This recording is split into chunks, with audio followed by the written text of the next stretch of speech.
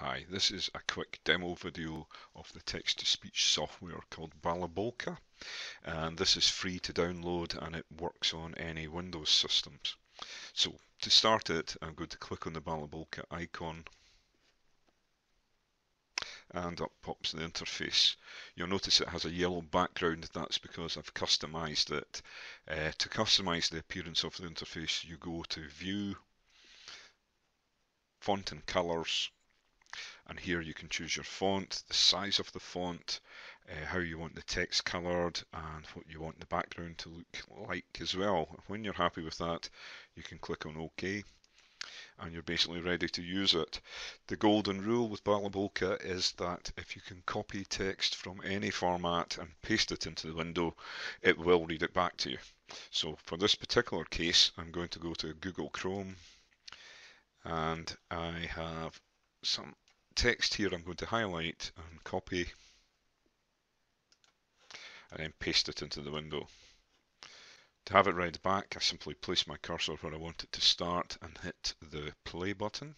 Harvard format. Writing a professional essay requires a set of skills that include technical and qualitative expertise, in-depth knowledge of the given subject, and Okay, so that voice there is Stuart, and is one of the two Scottish voices that are free to download if you're studying HE in Scotland.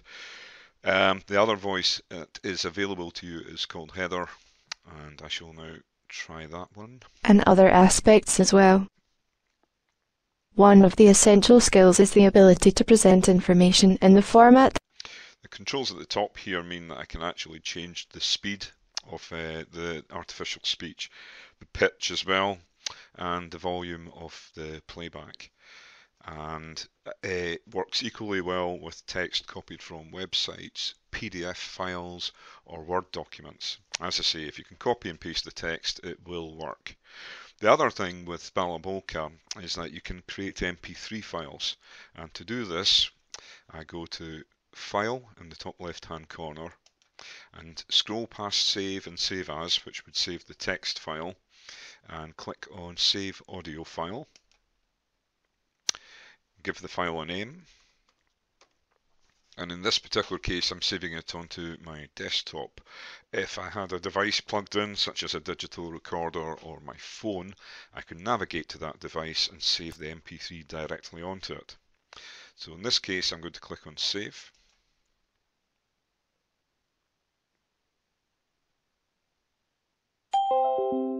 Okay, and it has now created the MP3. I'll minimize Balabolka and drag the file down to the center here.